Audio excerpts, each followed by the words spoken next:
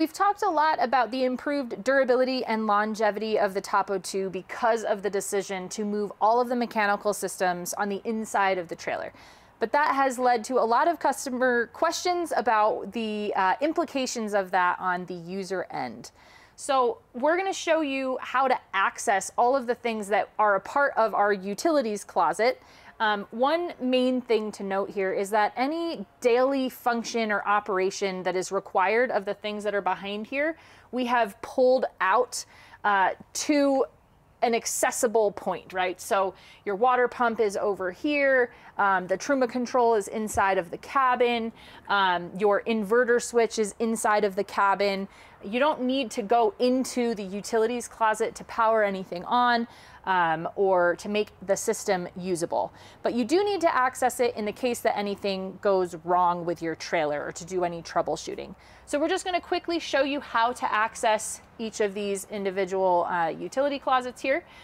We will start with the access panel for the Truma Combi Eco Plus. This is very simple. This back panel, again, is secured with magnets. So to release this, you just press in and then you shift the unit up. I do find that it's a little bit easier to remove at least one of the knives from here. And then you just angle this panel and slide it out. Inside of here is a look at the Truma itself, as well as all of the ducting for the cabin heat, the ducting that goes into the water tank compartment itself so that your water system can be usable year-round. You've got some of your plumbing connections that go to your shower fixtures, the Truma unit itself, of course.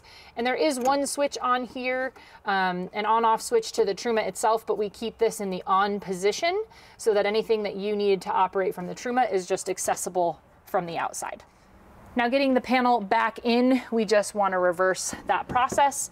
I find on the in that the magnets are actually a little bit more of a help because it helps kind of pull everything in place. So you just slide that in and snug as a bug in a rug. And then you can put your knife back. Now we're going to take a look at the access panel on this side of the trailer behind the shelving system. So basically, we're just going to be removing the center compartment shelves in order to access what is behind here. And I will show you that now.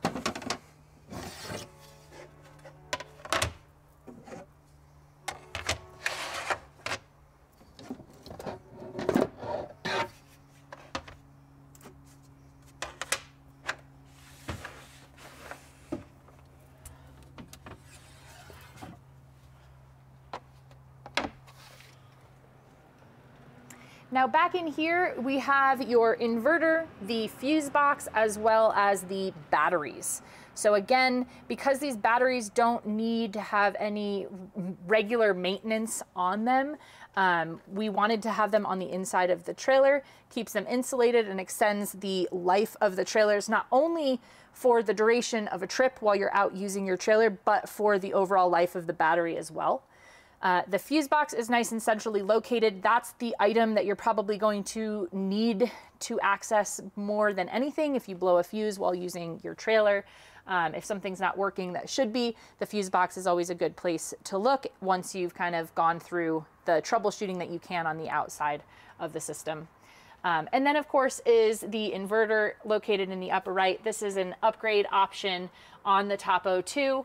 If you ever have an issue with the inverter and it's not working as you believe it should, then you'll want to get in here to take a look at the display to see if to see what the error code readout is on the Xantrex. Now we're going to go ahead and close everything up.